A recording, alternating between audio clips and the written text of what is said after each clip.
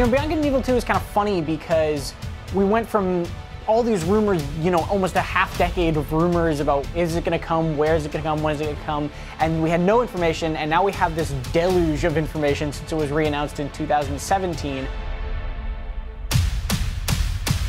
Every month they've basically been revealing either little bits of gameplay. The last one they showed was ship customization. Before that, they've shown off co-op, they've shown off ability augments, they've shown off combat. They've actually shown a lot of gameplay from this game.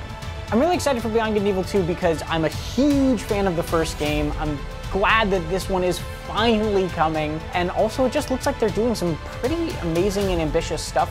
If they can pull off a lot of the things that they're hoping to do, it could be really, really cool. Keep laughing, fools. The key ingredients to good cooking. So we know that Beyond Good and Evil 2 is not going to be at Ubisoft's E3 live show, but they are doing another dev live stream ahead of it on June 5th, that there's going to be some new gameplay details and some other stuff shown.